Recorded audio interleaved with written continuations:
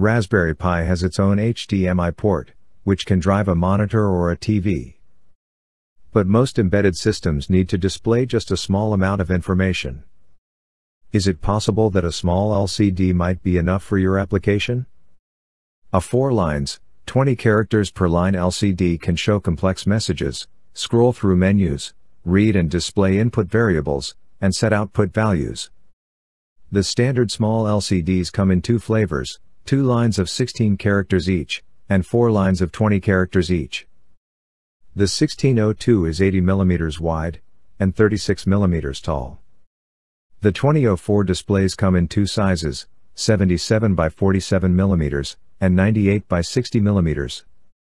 You can buy all 3 displays with monochrome or RGB backlighting.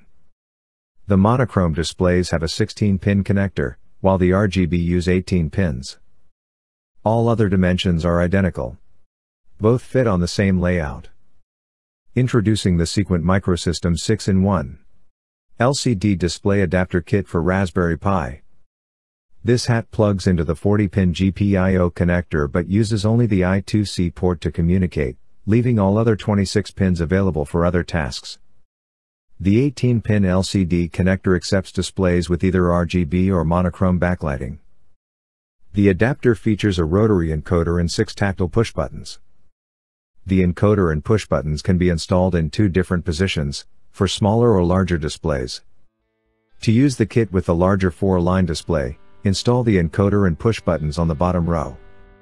If you want to use the kit with a 2-line display, or the smaller 4-line display, install the encoder and the push buttons on the top row and break the PCB at perforations.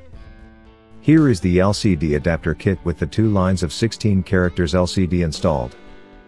If 2 lines are not enough for your application, you can use the 4 lines display.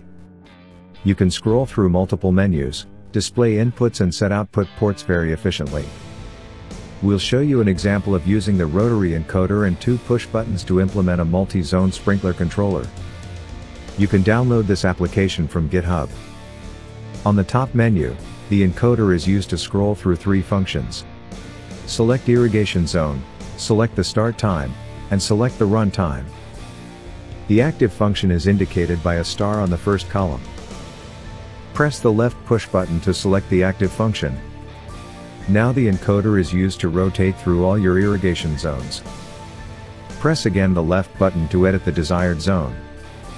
The encoder changes its function again, to select the start time. Use the right push button to exit to the previous menu. Repeat the process to adjust the run time, and so on. You can use your imagination to make nested menus, and let your Raspberry Pi climb to new heights.